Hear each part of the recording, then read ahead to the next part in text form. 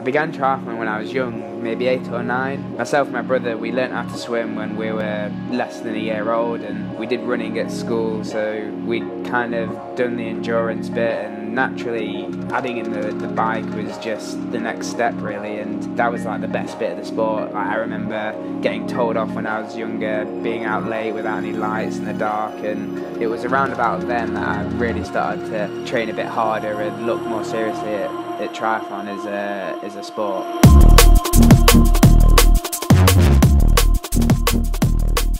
I was 16, I think, when I really considered it as a career in the future. I'd got my first international cap, and I was around a really successful British team at the time, and I just wanted to be a part of that more and more, and I just started training hard. Coming second in Abu Dhabi this year at the first World Triathlon Series event and being ranked second in the world.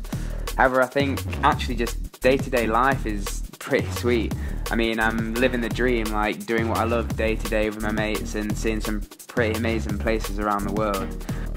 Tokyo Olympics, just first of all, just going to my first games, and I want to go to that and just try and go for a medal.